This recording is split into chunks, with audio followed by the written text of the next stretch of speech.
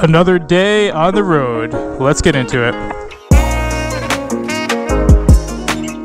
What's going on YouTube? FXDLS Brooklyn is back in the building, and we are coming at you live from here in Morristown, Tennessee. And my oh my, we rode into the evening last night and then got up this morning and started the day off properly at the old Cracker Barrel. That's right, Grandma's Sampler. Bog Asphalt really wanted to hit the Cracker Barrel, so we made it happen. We are fueled up and we are ready to rip. And yeah, it's really nice riding into the evening last night.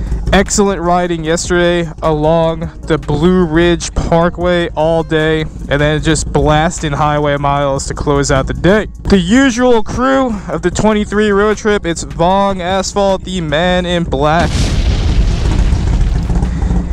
It is Kevin from North Carolina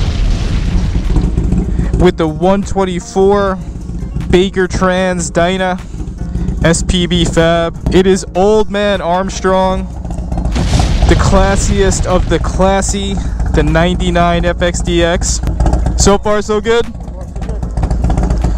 Crushing it.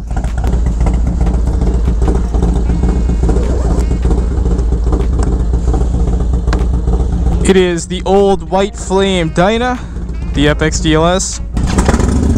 Dude, that's how you gotta do it. It is the Road Captain, ready to crush more miles. You ready? That's Road Captain for yes. That's it. We are gonna make some miles. Let's get that start up, brother. Give a shout out to my co-pilots, Devil Chick and Pink Panther. Bog Asphalt with the brake test. It's about that time.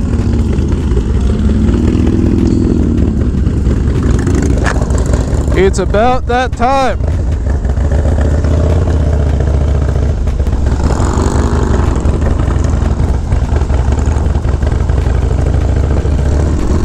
So yeah, I try to cover the good and the bad. I try to give you a glimpse of what it feels like to be on the long road, doing the real miles, doing the bike trips with a crew of Dynas.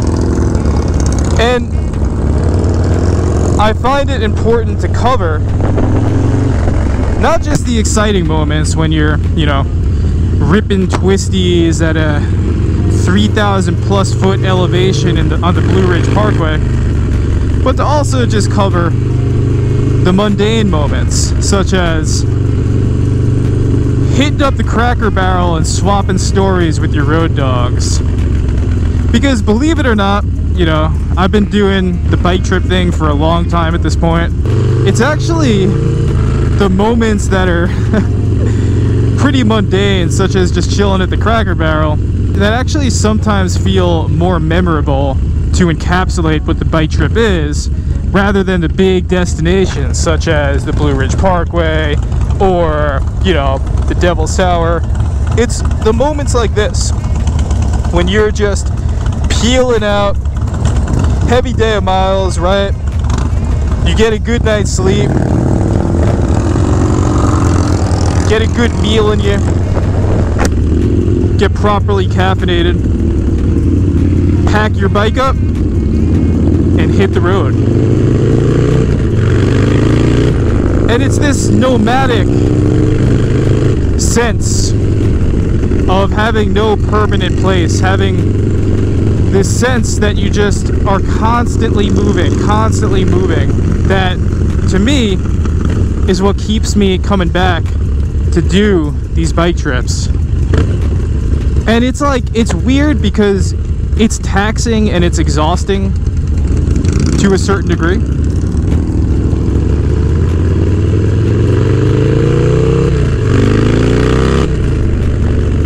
Like, you're laying down heavy miles, so are you always gonna get 7 hours of sleep, 8 hours of sleep? No way. So there's a sense, right, there's definitely an exhaustion that comes along to doing these bike trips. But what'll happen is the energy of the trip itself, as you get into it, kind of counterbalances the physical and mental fatigue of the long, heavy miles, especially in challenging circumstances. And that's what keeps you going. And yeah, to me, like I said, starting the day in the middle of a bike trip, in the middle of nowhere, Tennessee, at some random Cracker Barrel, firing the bike up and hopping on the highway, this to me in a lot of ways is one of the most memorable moments of a bike trip. Everybody takes pictures and documents the big destinations and the big locations and the fancy rides, right? But not everybody documents the mundane moments on the road.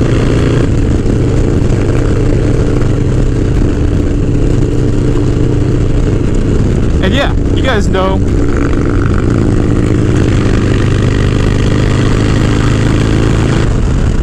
me at this point. I am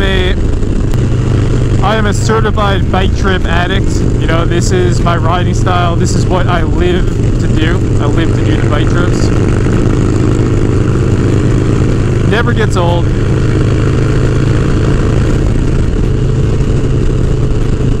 And yeah, it just kind of always keeps me coming back for more.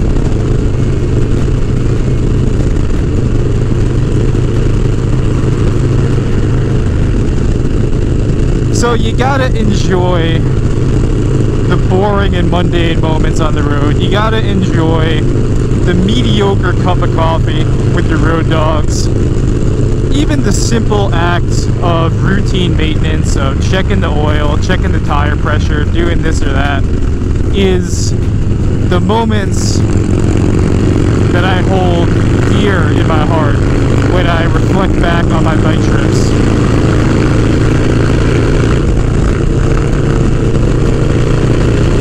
So the plan for today is we are crushing miles about for 2 hours with the destination in mind to hit the tail of the dragon.